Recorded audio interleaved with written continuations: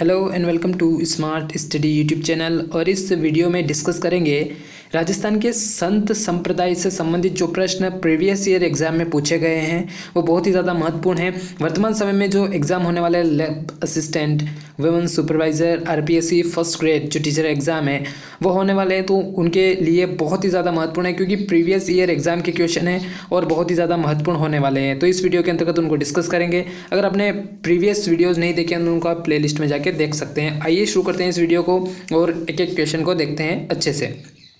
सबसे पहले है कि संत मावजी का संबंध है, बहुत ही ज़्यादा महत्वपूर्ण क्वेश्चन है और प्रीवियस ईयर एग्जाम में पूछा भी गया है। ऑप्शन आपके पास दिया हुआ है डूंगरपुर, जोधपुर, बीकानेर और अलवर। चार ऑप्शन दिए हैं कि संत मावजी का संबंध किससे है, तो ऑप्शन दिया है डूंगरपुर, जोधपुर, बीकानेर और अलवर। तो इसका जो करेक्ट आंसर होगा वो करेक्ट आंसर क्या होगा, तो इसका करेक्ट होगा फ्रेंड्स वो होगा डूंगरपुर। डूंगरपुर संत मावजी का जो संबंध है वो किससे है, तो डूंगरपुर से है। नेक्स्ट क्वेश्चन है कि निम्न में से विश्नोई संप्रदाय का संस्थापक था। विश्नोई संप्रदाय जो था उसका संस्थापक था तो कौन था, तो ऑप्शन जो आपके पास यहाँ पे दिए गए हैं वो कौन कौन से हैं, तो दिया है हरबूजी, पाबूजी, जम्बोजी या गोगाजी। तो कौन सा करेक्ट है।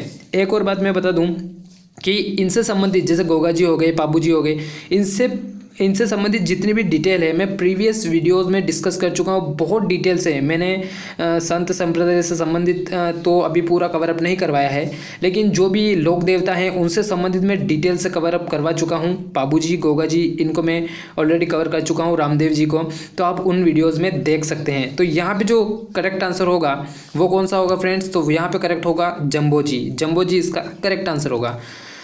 गरीब दास जी, संत दास जी, जगन्नाथ जी, माधव दास जी आदि संतों का संबंध किस संप्रदाय से माना जाता है।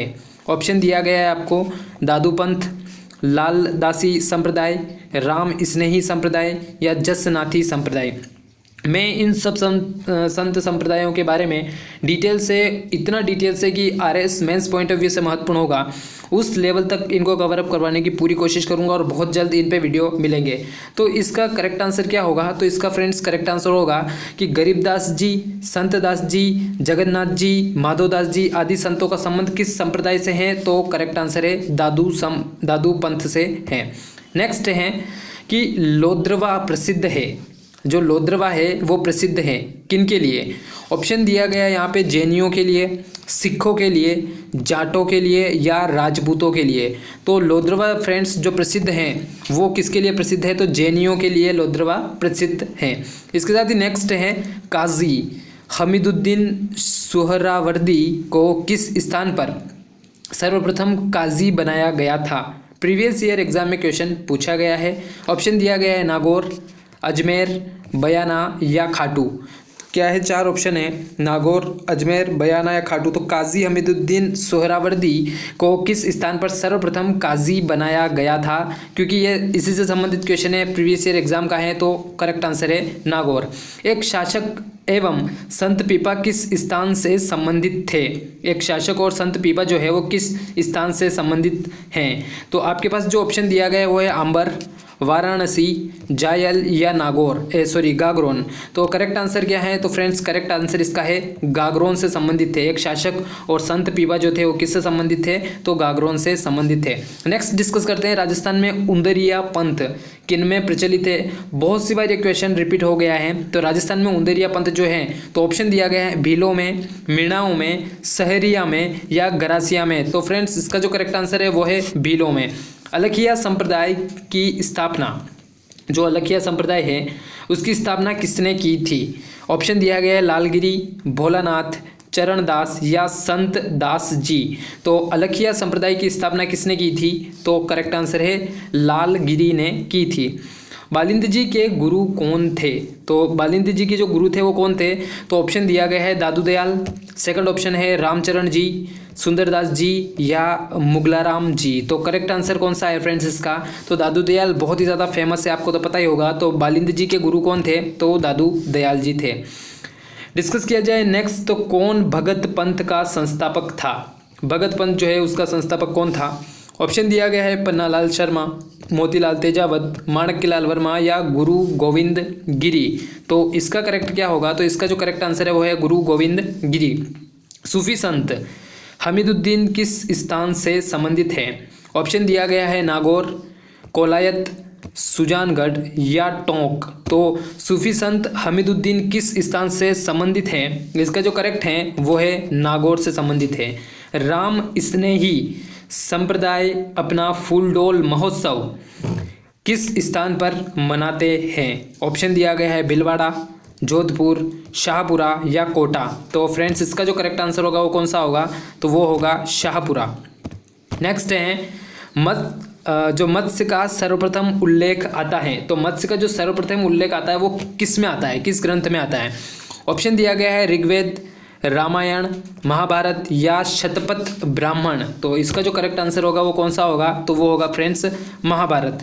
अब इस प्रकार के क्वेश्चन आरएस एग्जाम में जनरली पूछे जाते हैं और बहुत ही ज़्यादा महत्वपूर्ण भी हैं। एक तरफ आपको संप्रदाय दिए गए हैं और एक तरफ उनकी पीठ दी गई है। अब यहाँ पे आपको प्लस पॉइंट क्या मिलेगा? अगर आप आरएस पॉइंट ऑफ व्यू से पढ़ रहे हो और अदर एग्जाम की प्रिपरेशन भी कर रहे हैं, फ़ायदा ये होगा कि ये 4 क्वेश्चन बन गए एक प्रकार से अदर, जैसे कि पटवारी एग्जाम हो गया, और इन एग्जाम में जनरली ये 4 क्वेश्चन बन गए हैं। आरएस पॉइंट ऑफ व्यू से बात की जाए तो मैचिंग के क्वेश्चन जनरली एग्जाम में पूछे जाते हैं। तो सबसे पहले है कि एक तरफ आपको दिए गए जो संप्रदाय वो कौन से? गूदड़, नवल, चरणदासी और अलखिया। 4 संप्रदाय दिए गए। एक तरफ दिया है जोधपुर, दांतड़ा, दिल्ली और बीकानेर। तो इनकी जो पीठ है वो पीठ कहाँ पर स्थित है? तो जैसे कि जनरली याद रहता है कि जो चरणदासी संप्रदाय है वो कहाँ पे स्थित है। तो ये बहुत ही ज़्यादा महत्वपूर्ण क्वेश्चन है। तो ये तो जनरली इससे मैच ही है, ये तो पता ही होगा चरणदासी के बारे में क्योंकि फेमस है, इसलिए चरणदासी संप्रदाय कहाँ पे है? तो दिल्ली में है, ये एकदम करेक्ट है। अब इनमें हम ये देखते हैं कि सी का थर्ड किस में है? तो सी का थर्ड हमें केवल 2 में दिख रहा है, वो यहाँ पे है। तो अब करेक्ट आंसर क्या होने वाला है? तो जनरली ये पता चल गया कि 2 और 3 में से कोई करेक्ट होगा। अगर इस प्रकार का अगर पैटर्न है तो आप आसानी से रिस्क ले सकते हैं क्योंकि 50-50 चांसेस हो जाते हैं सही और गलत होने वाले। तो अब नेक्स्ट अगर बात की जाए अदर संप्रदाय की, तो कौन सा संप्रदाय है? तो जैसे बात करते हैं कि आपका गूदड़ संप्रदाय है या कोई अदर संप्रदाय की बात करते हैं तो नवल संप्रदाय। तो नवल संप्रदाय कहाँ पे है? तो नवल संप्रदाय आपको ये पता होगा कि नवल संप्रदाय कहाँ पे है? जोधपुर में है, ये भी करेक्ट हो गया। तो हमने इस जो नवल संप्रदाय है बी वाला, इसका कौन सा है? तो ये जोधपुर वाला करेक्ट है। तो बी और सी से हमें एग्जैक्टली आंसर नहीं मिल रहा है कि कौन सा करेक्ट होगा। अब बात करते हैं अगर गूदड़ संप्रदाय की, तो गूदड़ संप्रदाय कहाँ है? दांतड़ा भीलवाड़ा में है। कहाँ पे गूदड़ संप्रदाय? तो दांतड़ा भीलवाड़ा में है। तो इसका जो करेक्ट कौन सा हो जाएगा? तो सी करेक्ट हो जाएगा क्योंकि ए का ये जो सेकंड वाला है ये करेक्ट है। तो इस प्रकार से हमने इसमें देख लिया। तो यहाँ से देखते हैं कि ए का कौन सा है? 2 है। तो गूदड़ संप्रदाय जो है वो कहाँ पे है? तो गूदड़ संप्रदाय दांतड़ा भीलवाड़ा में है। बात करें नवल संप्रदाय की, तो नवल संप्रदाय जो है वो कहाँ पे है? जोधपुर में। चरणदासी अभी बताया दिल्ली में और अलखिया संप्रदाय बीकानेर में। तो 4 क्वेश्चन यहाँ पे आपके करेक्ट हो सकते हैं अगर आपने सही से इसे सोल्व किया है तो। सूफी, अब बात करते हैं जैसे सूफी अनुयायियों को क्या कहा जाता है? जो सूफी अनुयायी हैं उनको क्या कहा जाता है? ऑप्शन जो दिया गया है वो मुरीद, पीर, वारिस या शेख। तो सूफी अनुयायियों को क्या कहा जाता है? तो सूफी अनुयायियों को फ्रेंड्स कहा जाता है मुरीद। क्या कहा जाता है? मुरीद। निम्नलिखित में से कौन सा सूफी मत का संप्रदाय नहीं है?